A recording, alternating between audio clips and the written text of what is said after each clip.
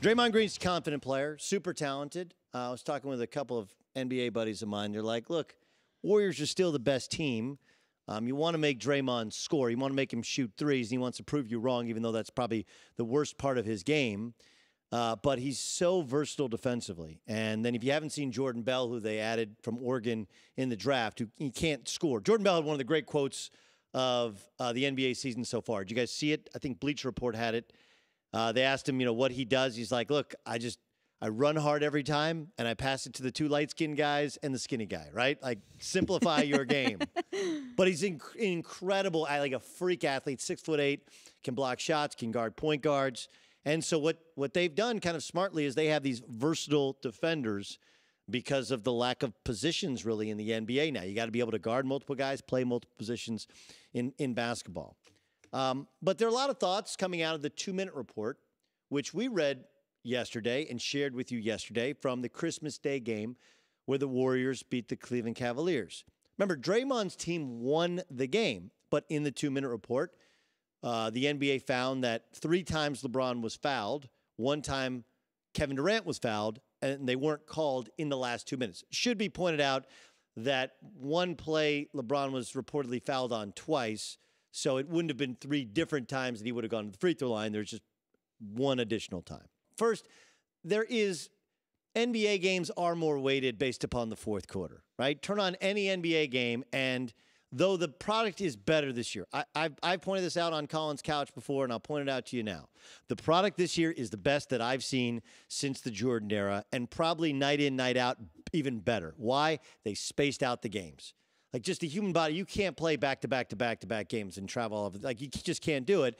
And by smartly scheduling and giving it another week and giving teams a chance to practice, chance to be rested, it's just better because of it.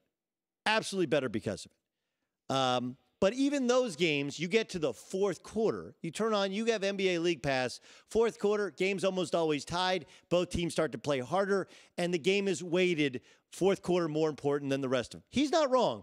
A call in the third quarter, putting a guy on the bench, making a guy play passively, that can change a game, can change the course of history.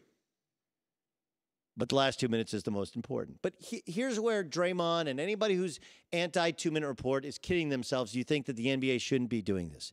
This is all in response to the Tim Donaghy deal, right? Tim Donaghy said that the NBA was positioning officials in a way in which certain teams would be successful, wouldn't be successful.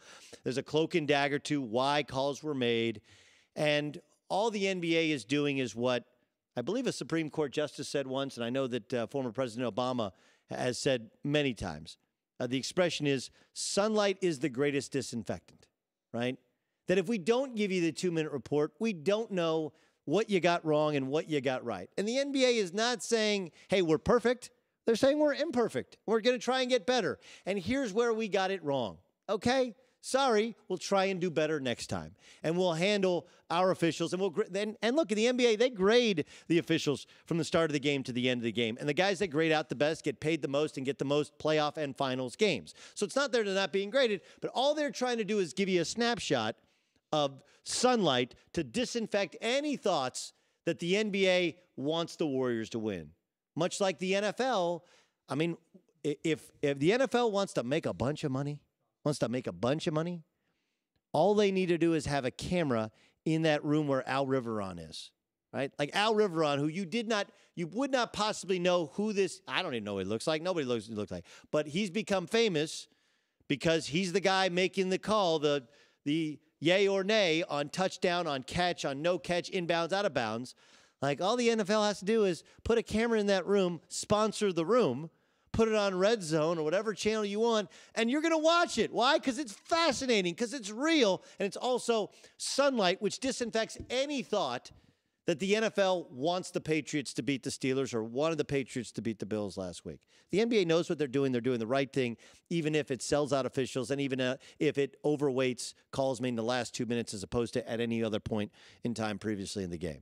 Thanks for watching. Subscribe here to get the latest from the show. Also, be sure to check out more of the best clips from The Herd or go watch a few segments from the newest show on FS1, First Things First, with Chris Carter and Nick Wright.